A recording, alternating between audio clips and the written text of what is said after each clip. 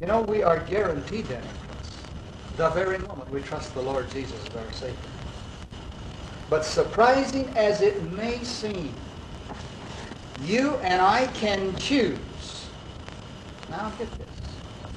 You and I can choose, in a real sense, how we're going to make that entrance into His presence. If we're going to make that entrance, that will be a tremendous, profitable thing for us, if I could put it that way, or whether, so to speak, we're going to be saved to the skin of our teeth. Now, we're all going to be in His wonderful presence if we've trusted the Lord Jesus. But, folks, there's a difference. There's a difference how we're going to enter in. And the same as there's a difference for the unsaved. Because they are going to all be in the lake of fire, to be sure.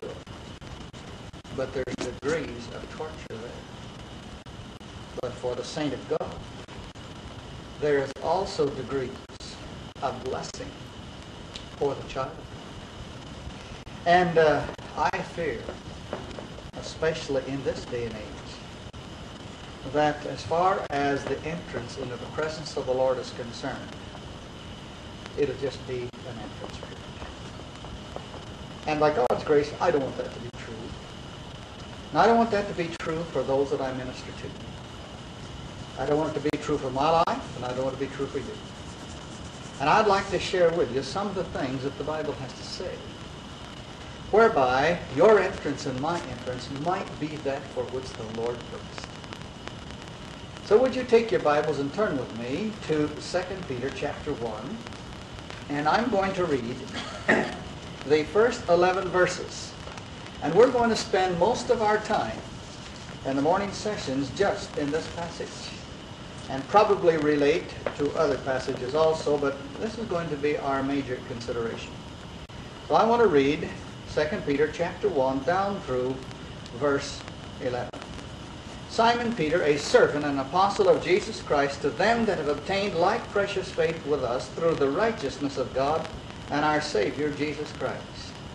Grace and peace be multiplied unto you through the knowledge of God and of Jesus our Lord, according as His divine power hath given unto us all things that pertain unto life and godliness, through the knowledge of Him that hath called us to glory and virtue, whereby are given unto us exceeding great and precious promises, that by these ye might be partakers of the divine nature, having escaped the corruption that is in the world through lust. And beside this, giving all diligence, add to your faith virtue, and to your virtue knowledge, and to knowledge temperance, and to temperance patience, and to patience godliness, and to godliness brotherly kindness, and to brotherly kindness love. For if these things be in you and abound, they make you that ye shall be neither barren nor unfruitful in the knowledge of our Lord Jesus Christ. But he that lacketh these things is blind, and cannot see afar off, and hath forgotten that he was purged from his old sins. Wherefore the rather, brethren, give diligence to make your calling and election sure. For if you do these things, ye shall never fall. For so an entrance shall be ministered unto you abundantly into the everlasting kingdom of our Lord and Savior, Jesus Christ. Now I would like to take as sort of our theme the thought of the abundant entrance. And in this passage, it lends itself to a very simple but very important progression of thought.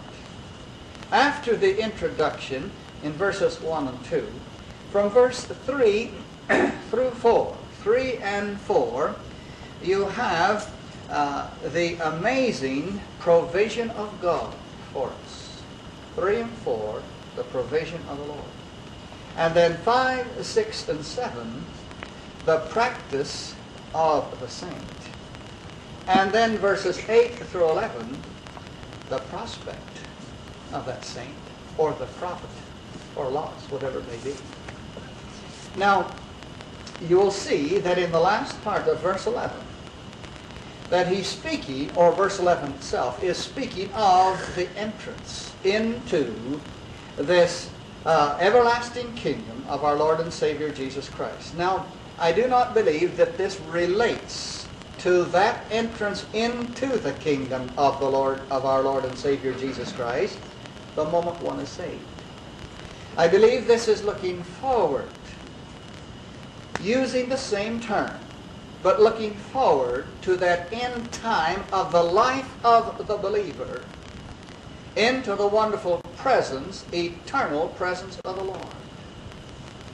Because the context, I believe, supports this.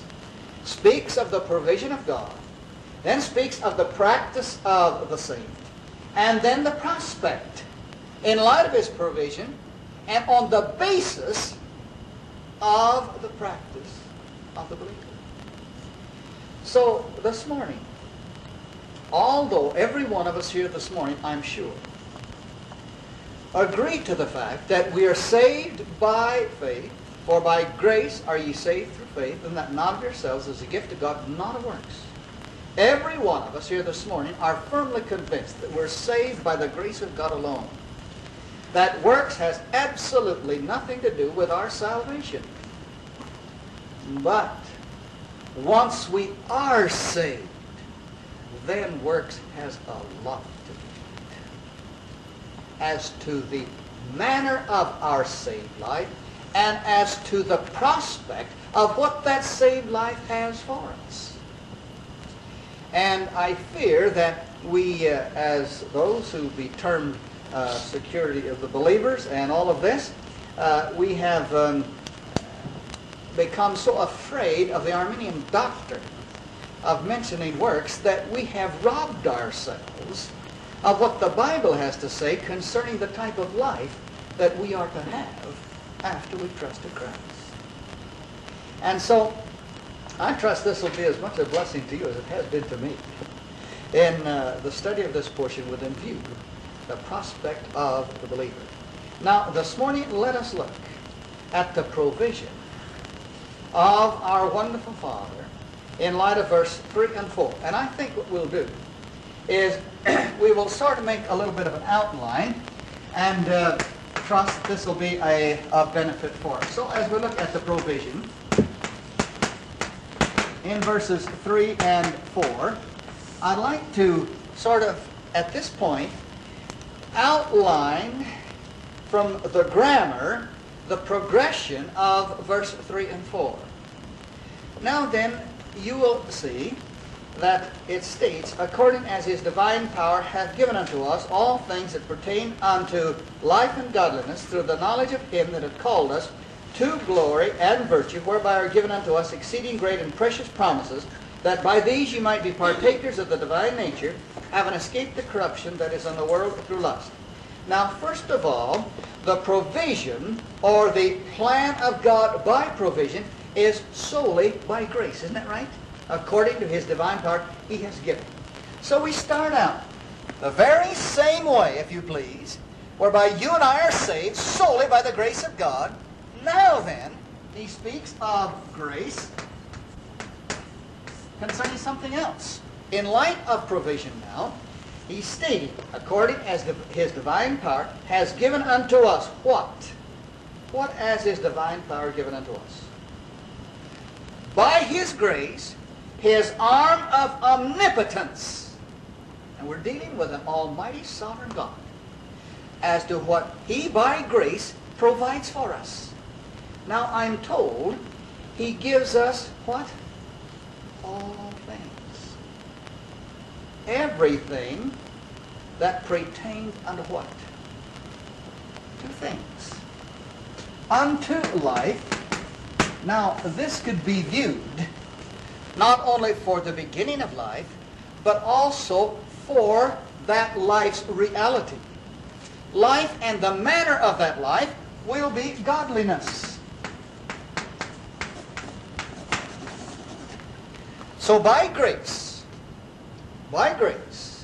the full abundance has been provided for that life, and that life to be lived in a way that's going to bring glory to our God and blessing for us. I'm sure many of you have become very heartsick with reference to contemporary thought in many areas.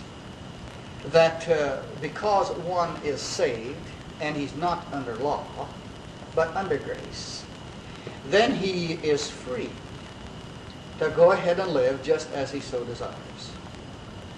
Now the Bible knows nothing, absolutely nothing of that kind of virtue. I am free, absolutely I'm free. I'm free from the bondage of sin. I'm free from the guilt of sin. I'm free in the family of God, but I am free to live that life according to a particular standard before God. And that is, I am free to live that life in a godly manner.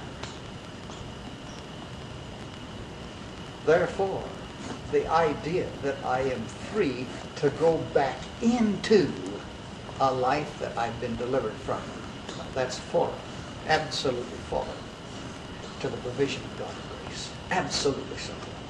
And I trust that you will forever, absolutely forever, have that indelibly imprinted in your heart and in your mind. Even though we may just be a few, that's fine. We'll just hold the scriptural teaching that a few constitutes the majority of God. So now look at it here, according to His grace. Now then, He gives us what we call 3 clauses that follow. And these 3 clauses that follow have a particular construction, showing means. Now, look at it. Through the knowledge of Him that has called us to glory and virtue. Now, having made this provision is, first of all, by the means of what? And by the means of the knowledge of Him that hath called us to glory and virtue. All right. That provision God chose to make to you and make for me through the means of not my reason, not my emotions, not my desires, not by the standards of the world, but by the means of the Word of God. Through the knowledge of Him that has called us to glory and virtue. Where are you going to gain that knowledge? Where are you? There's only one textbook, isn't that right? There's only one source. Absolutely so. It is the Word of the Lord. Actually, verse 3 is the key to 2 Peter. It really is. Because 2 Peter is a book in light of these last days and in light of looking forward to the day of the Lord and the great day of God. It said, what manner of men ought we to be in all godliness and right conduct? Isn't that right? So 2 Peter is a book that is very, very, very interested in the life of the believer in light of the plan and the program of God. And that life of the believer is to be a life of godliness. Now then, having stated that, he's going to show us that he's made a provision whereby this life of godliness has a wonderful, inspired, inerrant roadmap. It's by the knowledge of the one who has called us to glory and virtue, or the one who's revealed in the Word of the Lord. And you see, as we come to know of Him, we come to learn of Him in light of what He's called us to. He's called us to this life that He has given to us, so that this life, all things of life and godliness, might be a life unto glory and unto virtue. Now, this is God's doing. not mine. Sometimes we have to sit back and take a hard line of thought. And we have to discipline ourselves. That's all there's to it. And someone says, oh, don't do that. No, no, you mustn't do that. Wait a minute. I must discipline myself in order that I might appropriate the grace of God. Because if I don't appropriate the grace of God for a life of godliness, you know what I'm going to appropriate? I'm going to appropriate His chastisement. He can spank me. And I've had enough spankings in life that I don't relish that. I had a mother and father that believed in discipline, and the applying the Board of Education to the seat of learning. And I'm grateful for that now. My mother insists that I never got enough of it. She might be right. But discipline is necessary. And discipline is necessary in the Christian life. And that's also the reason we have a few disciplinary standards. Not very many. We're very lax up there in some ways. But we have certain standards. Certain standards that I feel are necessary for a testimony of life of godliness. Because we've been called by this wonderful person into this life, which is a life of glory and a life of virtue. Now then, in verse 4, you start out with another one of these dia clauses, by whom, or whereby, are given unto us exceeding great and precious promises, that by these we might be partakers of the divine nature, having escaped the corruption in the world to lust. Now, let me just state this. Now, by means of the word to, by means whereby are given now. Grace, grace, grace, all the way through, isn't that right? Given, given, given. Given, given, given. Whereby are given unto us exceeding great and precious promises. Well, this word acts as a means or a standard for my life, and this word also unveils for me tremendous and glorious promises. And please observe how they're described. They're great. Which gives to us that wonderful sense of value, isn't it right? The prestige, the honor, the dignity, and precious. Emphasize how endearing they can be to the body. So here we have mentioned right here, as far as the provision of God at this point, is that by His grace, He has given to me in all things that which pertains to a life that's manifested. Godliness. And the means that He has chosen, actually, for my standard, is the word of the Lord. Now, if this is true, and it is, most emphatically, then please tell me, logically, what happens for the dear saint of God. It's not in the book.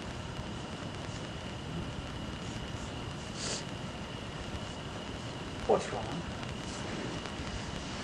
Well, do you know what's wrong? We are in a desert with reference to knowing the Word of God. Our whole standards of living, the speed of life, our society, But to make things worse, the type of training that is being given in many of our Bible schools, seminaries, to say nothing of the fact that the vast majority of the churches today are far more engaged in activity than in revelation.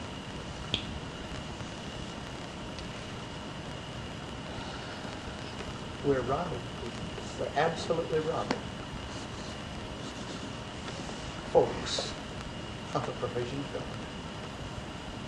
Now, how can we possibly have a clear conscience of it?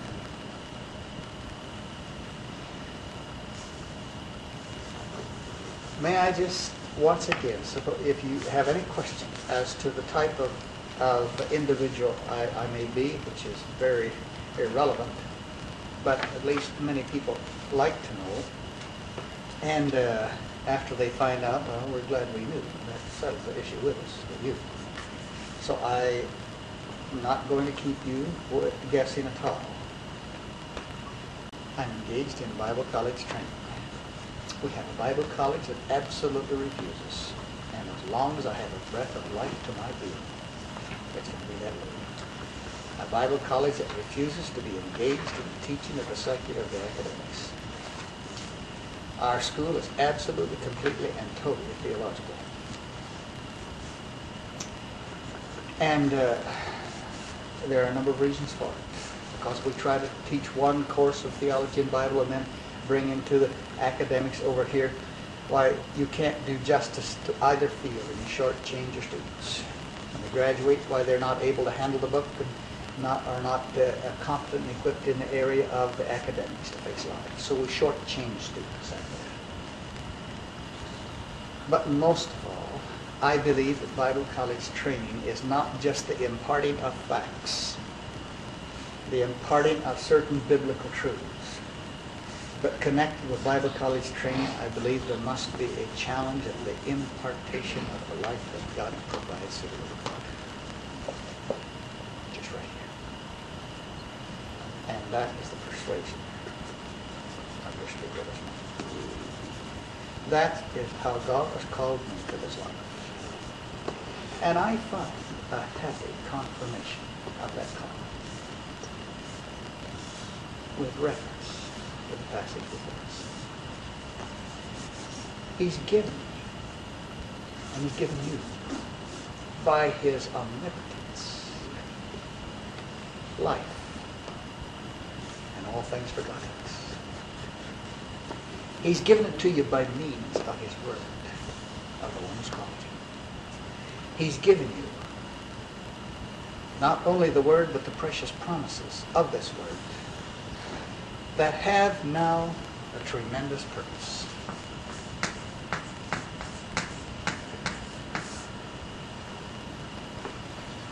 Now look at it. That by these you might be partakers of the divine nature, having escaped the corruption that is in the world through lust. Will you watch your Bibles and let me read for you just a little, this passage just a little differently to emphasize the type of verb that we have. In order that by these you might become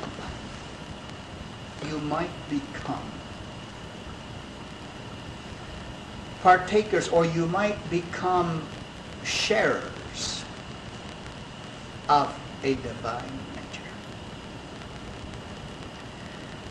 Having escaped the corruption that is in the world by or through lust or lawlessness.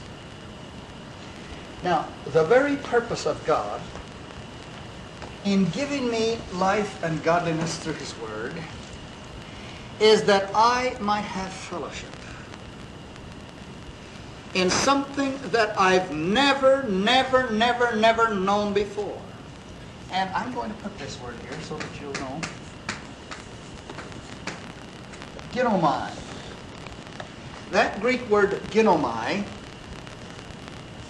can be translated this word as the verb to be because it's very, very similar in emphasis to the verb to be aimed. But ginomai looks at something that comes into existence of that which never existed before. For instance, in John chapter 3, you remember the discussion that Nicodemus had with the Lord Jesus Christ. And the Lord stated, except a man be born of and from above, he cannot either see nor enter into the kingdom of God or the kingdom of heaven. That which is born of the flesh is flesh, that which is born of the Spirit is spirit. Marvel not unto you that I say that you must be born from above, etc. The wind blows it where it wants to, and you cannot hear the sound thereof or tell where it comes or goes, so is everyone that is born of the Spirit. And Nicodemus, in his question, literally stated, how can these things come into being? How can it come into being? And of course the Lord tells us how that comes into being. The new birth is by trusting Christ. In John 3:16, just that simple. And so the emphasis here, that all of this is given for the wonderful purpose of God in this life, that I might become and you might become one that can have fellowship.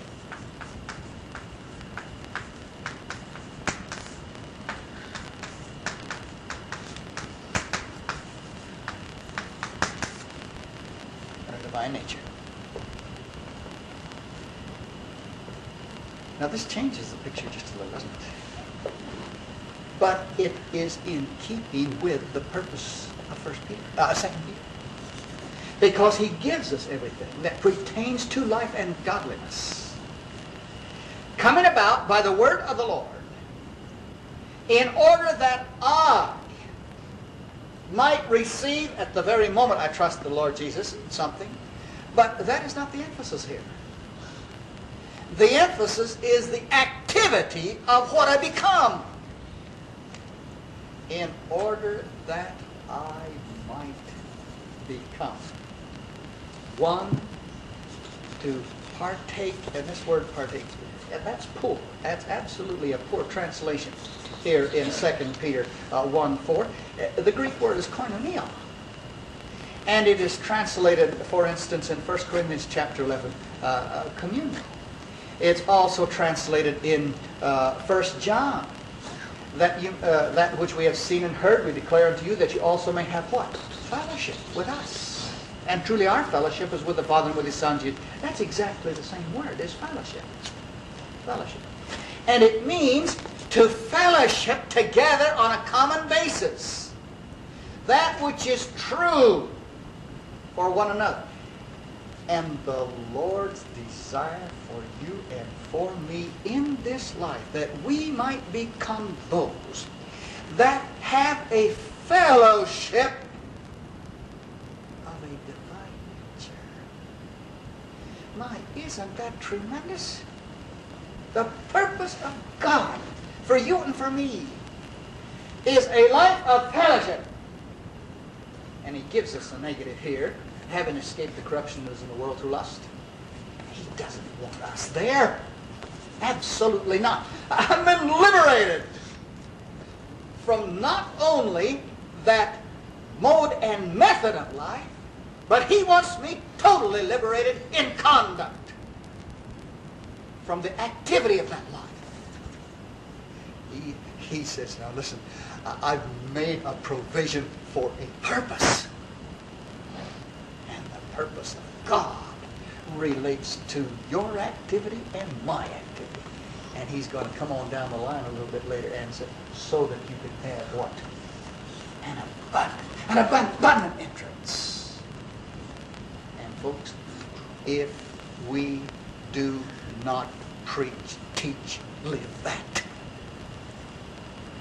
we are going to be introducing precious ones Christ died, for whom Christ died, into an entrance that they're going to be spiritually poverty-stricken.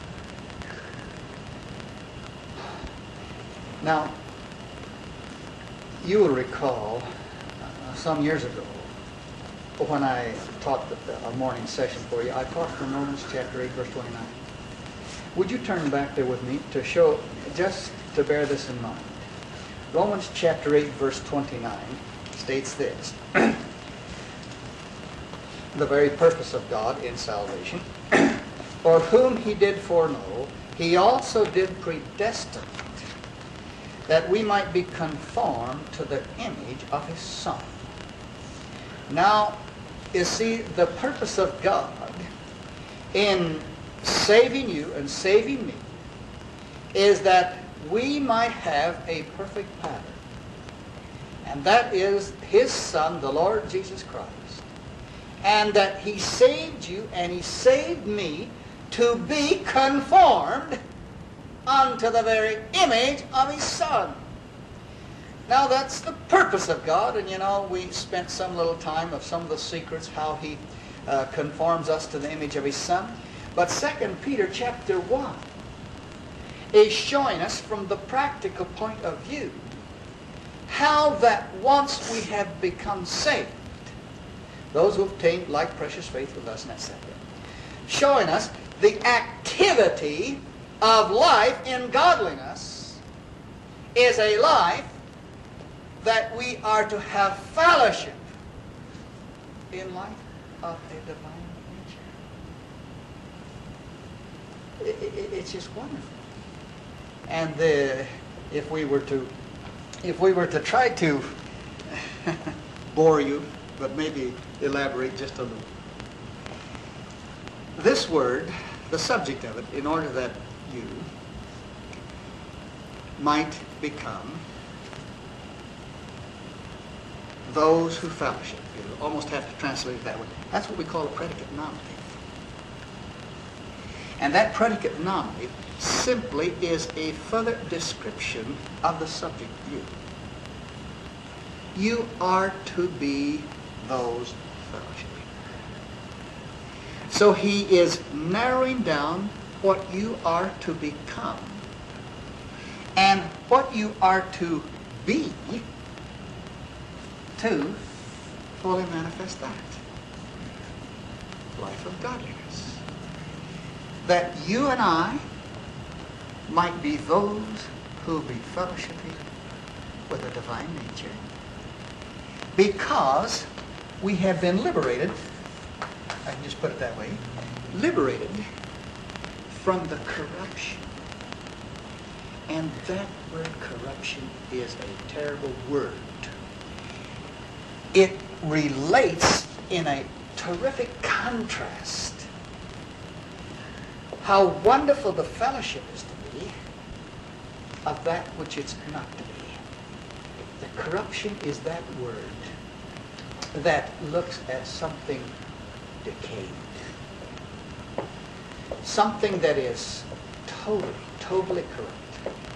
I used to wax rather eloquent on some of these things, I thought I did, and give some hideous illustrations. And I don't want to do that, but I do want to drive the point home by an illustration. And that is this. In Romans chapter 3, you'll recall the catalogue of the depravity of man, where it states, and their throat is as an open sepulchre. Well, what is a sepulchre? A sepulchre is a place of an open box where there's a dead body exposed. Isn't that right? Now, what happens? What happens to a body after death? Decomposition sets in, isn't that right? And as a boy in the mountains of Colorado, we used to have what we called free range. We'd purchase a range permit, and then a particular time of the year, in the spring, where we'd turn our cattle out on the range. And that's where they get pasture until around October, when we'd have roundup time and ship the young stock to market after they'd been fattened on the grazing. Well, you have to watch out for certain things. Everything has its perils. And in a certain time of the year, larkspur would grow very, very prolifically in certain areas of those range areas, and it would just simply kill your cattle. And my father always told me that now when you're out and you run across something like this, well, please report it to me so that I'll know. At least I want to know if we've lost any cattle. And I'll tell you, I have often investigated such things, and you know what you see. I've ridden up on my horse, and of course you know it's dead by virtue of the odor. And as I'd ride to this place, why, even the horse, as I was riding, the horse, here's a dumb beast, would refuse. I'd get so close, and then when this horse heard all and saw all of the cloud of the buzzing of the flies and the stench, shy away. Wouldn't go. Absolutely wouldn't go to that dead beast that was in the throes of decomposition and with all of the corruption that was involved. God states this. God states this. In light of an abundant entrance, I have made a provision now. Now. So that you might fellowship in a divine nature sphere. Not in the decay, decomposition, and corruption that exists through what? Lust. Epithumia. And you know what that is? That is a longing desire. The Word tells us with reference to the heroes of faith that if they had been mindful of the place from which they came, they might have returned. But they didn't have a mind to go back. No, sir. Oh, the child of God begins to be nurtured and discovers the sweetness of the fellowship of a divine nature. He will not be engaged in the long desire to go back to the corruption of lust. Many fall, and there's provision made for fall. 1 John. Granted. But oh, the fellowship of life. So I think we'll stop at that point because it comes to another division. But here is the provision of the Lord. And it's a wonderful provision. It's a provision that I might become one in fellowship with the divine nature, not the corruption. What a blessed provision. Father, I thank you and praise you for the abundance of your grace, the marvel of your lovely word, and then to see that this life is godliness and a life of godliness is simply the life to be lived and a life of fellowship of that of a divine nature.